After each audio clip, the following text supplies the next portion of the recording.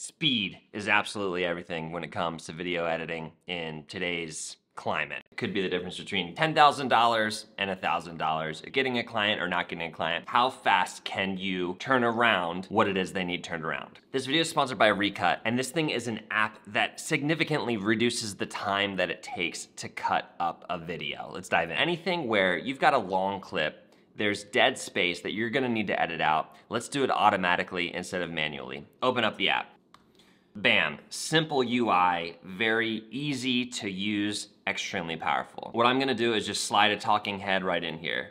Pops in, loads the waveform, and then what's all this that just popped up? All of these red spots. That's all the silent space below a certain threshold that Recut found where it's like, hey look, looks like you're not talking here, I think you don't need this footage. I will tell you that even if you just use it for this functionality and now export it to DaVinci Resolve, Final Cut Pro, or Premiere, which is all built into this app, that alone is worth it. So without any adjustments, just completely automatically, let me show you what that looks like. Come up here to export.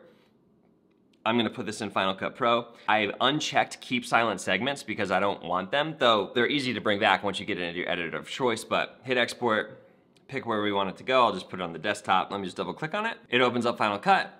There's a new project right there in this event, and bam. If you saw that, took the duration of this clip, which was 17 minutes, 23 seconds, down to 10 minutes, 55 seconds just by cutting out the silence. So what that looks like when you're over here in your editor is any silent clip was completely removed. Now, the way that I make YouTube videos, this is almost completely usable right here. Sometimes when I'll take things a couple times, I'm gonna find the best take of whatever I was talking about at the end of that section, whatever you're using. But you can also go through that process in Recut if you want to. I'll just hit plus a couple times to zoom into the timeline. Let's say I wanna remove this clip. While segments is selected, highlight it, hit delete, and then bam, it adds it into the red area that isn't gonna show up in my finished timeline. Similarly, let's say there's a bunch of clips that I wanna delete within Recut. You can just click and drag across a bunch of segments, hit delete, and it takes them all out. It's not gonna export them into your editor timeline. But again, this is completely editable.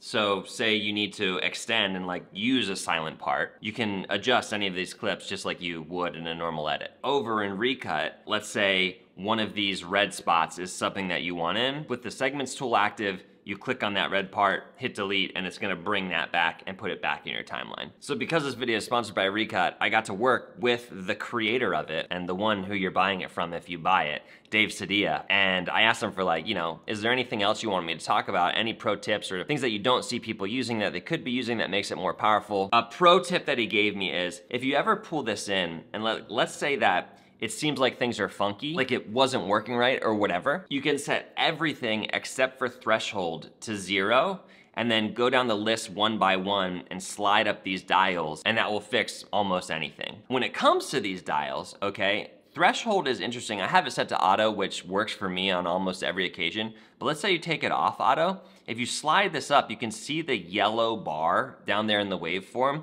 It's showing you like, I'm gonna be cutting all of this stuff out. So you can get a good sense for, especially if you're used to looking at your waveforms, what is actually silenced, what should actually be removed, and what shouldn't be. So you could choose your own thresholds if you kind of become a master at looking at your waveforms, which is cool. Minimum duration, I'm fine with jump cuts in my YouTube videos, but if it's something a little bit more professional or something where you don't want a bunch of jump cuts, you don't want to be cutting out little breaths and spaces, you can bring up this minimum duration so that it's not gonna cut out your very tiny pauses. Padding is the space that it's gonna leave between cuts, like how much room do you want on either side of your cut? Left of the clip, so as it starts, and then right of the clip, so as it finishes. Again, I like things to be very snappy, so it's set at 0 right now, but you know, you can put this at 0.2 seconds, whatever you want. The short blip slider is, let's say you did a clap to sync your clips up, or let's say you did, hey, maybe you're recording outside,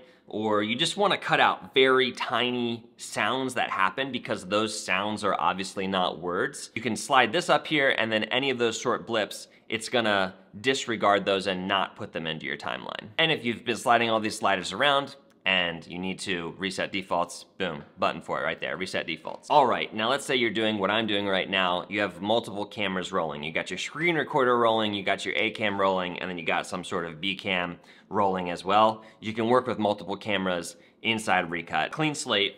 I've got 3 clips here. I got my screen recording, I have my main A-roll, and then I have this like B cam side shot. What I'm gonna do is I'm gonna put these in the order that I want them to stack up in my editor. So first is gonna be the screen recording, then is gonna be the main A-roll. That wasn't the main A-roll, so I just went to clips and then selected it, hit delete, drag the main A-roll in, and then I'm gonna drag in the B-cam. There is not currently a way to auto sync these, but since I did the clap in the beginning, it'll be easy to do manually. That functionality is on the way, but for now, let's line these up manually. So again, I gotta make sure that I'm in the clips mode so I can slide these around, drag the clips over to match up with the B-cam, just get them close at first, get the playhead there, zoom in with the plus key, and then get them exact.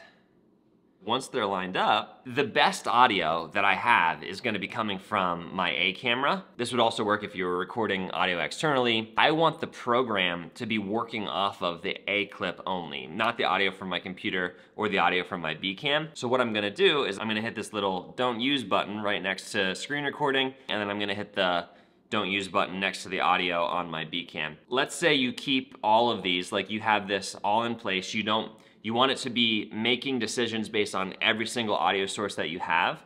If you come down here to cut where any track is silent, it's going to individually be looking at all the tracks. It's gonna cut in your overall timeline at every single one of those silences. That generally for this use isn't gonna be what you want. So if you go to cut where all tracks are silent, it's gonna make sure that there's silence in every single track before it makes a cut to cut out a portion of that.